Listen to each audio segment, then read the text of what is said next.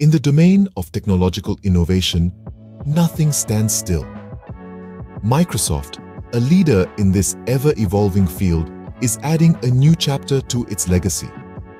The tech giant recently announced its first major addition to PC keyboards in nearly 30 years, the AI key. This Copilot key, as it's named, is designed to let users easily engage with their AI companion on Windows 11 PCs. Microsoft's investment in OpenAI, which powers Copilot's capabilities, has culminated in a tool that's already popular among users. And now, with the introduction of the AI key, interacting with this AI assistant has never been easier. The AI key will be available starting late February and aims to make participation in the AI transformation a breeze.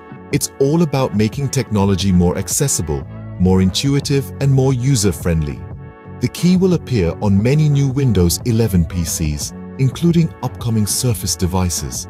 The placement of the key may vary, but in some instances it will replace the right CTRL key or menu key. Copilot isn't a newcomer to the Microsoft family, having been incorporated into Bing, Windows, and Office 365. Users have been accessing it on Windows 10 or Windows 11 PCs by holding down the Windows and C keys. But the dedicated AI key is set to make this process even smoother. So what does Copilot do? It assists with functions such as searching, writing emails, and creating images. It's like having a personal assistant right at your fingertips, one that's learning and improving all the time. In summary, Microsoft's AI key is a significant step in enhancing user experience and binding users to Microsoft's products. It's a testament to the company's commitment to leveraging AI for better, more efficient user interaction. This new addition to the Windows PC keyboard marks a notable stride in the journey towards a more AI-integrated future. In the end, it's all about making our lives easier and our work more efficient.